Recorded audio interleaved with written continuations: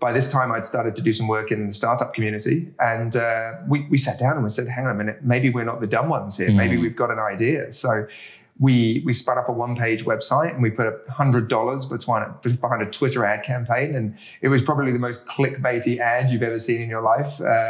And yet, to our surprise, people signed up, and they went through a whole lot of friction to sign up. I think they had to print off, sign, scan, and return 2 different government documents just to get access to the service. But they did, and they paid 3 times as much as they do today. And these people, the pain was so great of having to deal with tax payments and filings that they would have walked over hot coals to get it. And so, we really knew that we had something, and we didn't really know quite how big it was until probably early 2018, where we kind of formally launched. And things have just grown extremely, extremely quickly since then.